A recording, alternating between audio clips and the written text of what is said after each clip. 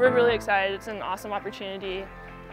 We've been working all year for this. I think we're even more excited than we would be last year. We've been training hard and, coming off the Patriot League Championship, we're just ready to get some good racing in down in Florida. It's a huge honor to go and represent the Naval Academy and represent the Patriot League at the National Championship. We're going to line up, we're going to throw down and see what we can do. I think from our end, there's no expectations. We're going to go, we're going to race as hard as we can, and we're going to see how it plays out.